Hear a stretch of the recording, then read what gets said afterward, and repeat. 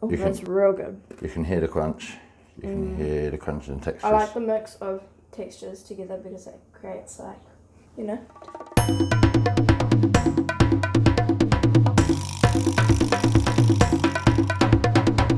So today we're making a tiramisu. I'm going to swap the ladyfinger biscuits for sponge, and I'm also going to put a delicious caramelised sponge chocolate and cocoa topping, and that will complement the tiramisu's creaminess, give it a real nice texture and nice finish to the palate. So the first things we've got to do is get some water on with some sugar for our sugar syrup, which is going to be for soaking the sponges with some coffee. So it's going to be our coffee syrup. So just water, sugar. Recipes will be in the description as always. I'm going to get that one on to cook. I'm just going to reduce it down to a thin syrup. It's going to cook for about 3 or 4 minutes. Now to make a caramel, first I'm just going to flush some water, cold water around the pan. I'm just going to empty that back into the cup. So that's just cold water. Then I go in there with my water. What that does, it just avoids the sugar crystallising on the sides of the pan. And then I go in there with my sugar. I'm going to put this sugar on, first on low heat to melt, then we're going to cook it to 120 degrees. Right, so while the sugars are cooking, now we're going to separate the eggs. So,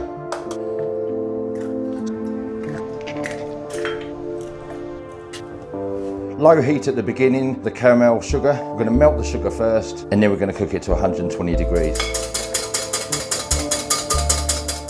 So if you didn't have a temperature or a probe thermometer, you could always just use a glass of cold water. And you're looking for hard cracks, so when you put a little piece of the sugar into some cold water, it forms a hard ball.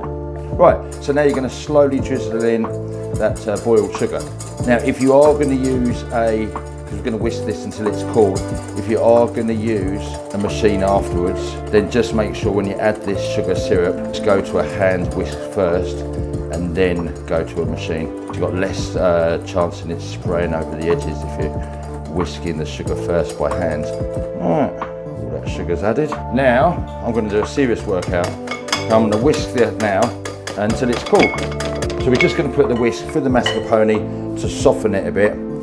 Less chance in getting lumps. Now we're going to go in there with a little bit of vanilla essence, and I'm going to go in there with a pinch of spice. So this is a sweet spice. So we're just going to beat that through the mascarpone. And now we're going to beat that softened mascarpone through our cooked egg yolks and sugar.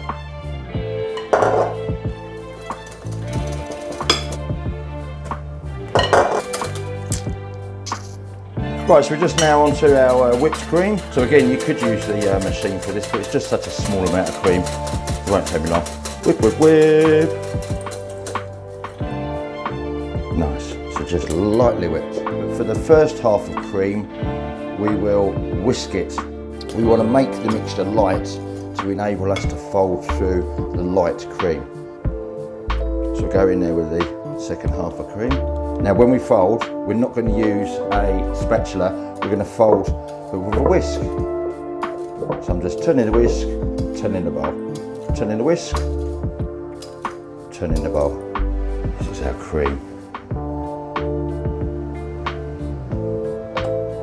Next thing we're going to do is we're going to make up our coffee syrup. So I've just got some instant coffee here. I'm just going to add a little bit of hot water to that coffee.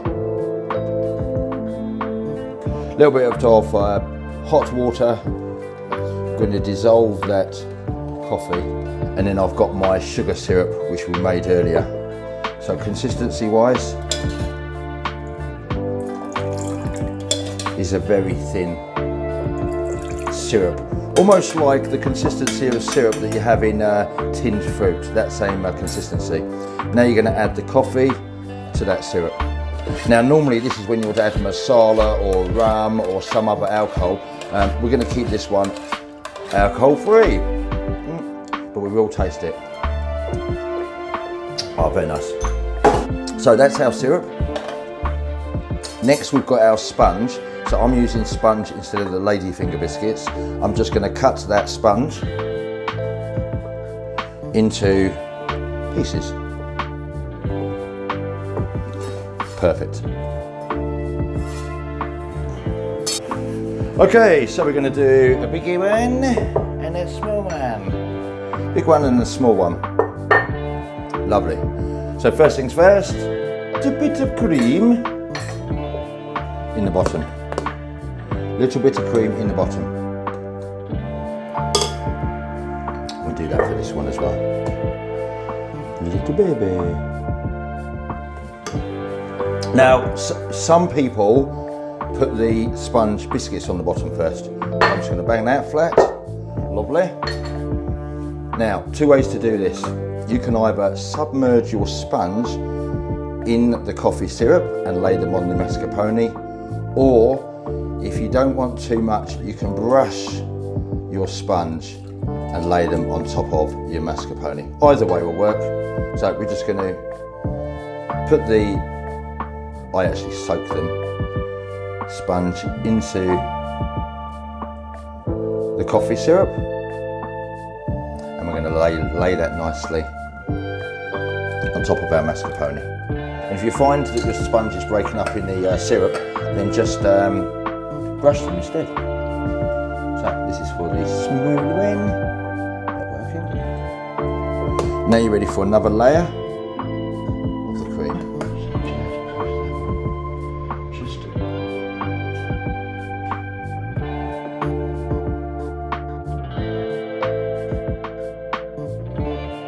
So now, crunchy element on the top. Let's have a crunchy element through as well. So I've got some white chocolate towards that top layer.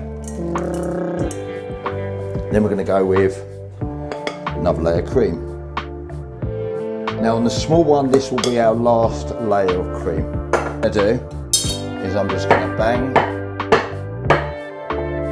the cream and leave it naturally like that. I'm not going to try and smooth it over. I know the sponge is sticking out there, and that's why I like it. Brilliant.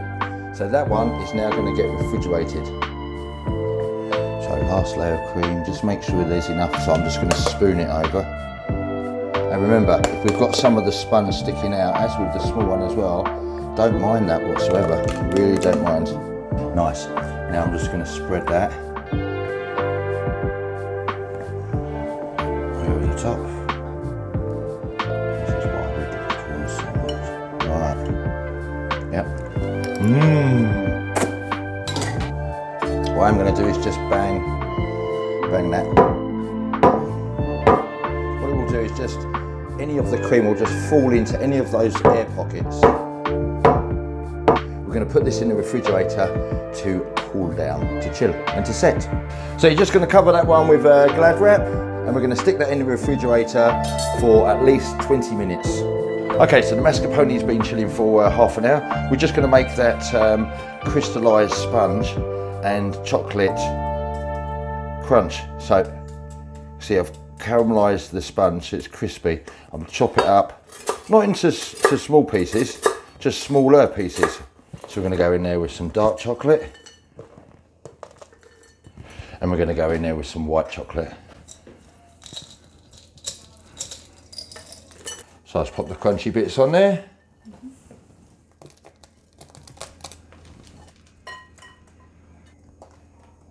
That's it. So I'm just going to pop a bit of cocoa over the top.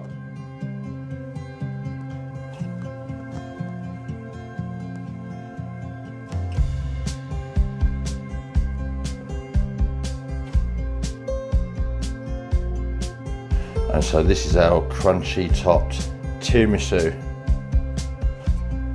Thanks for watching, and I'll see you in the next video.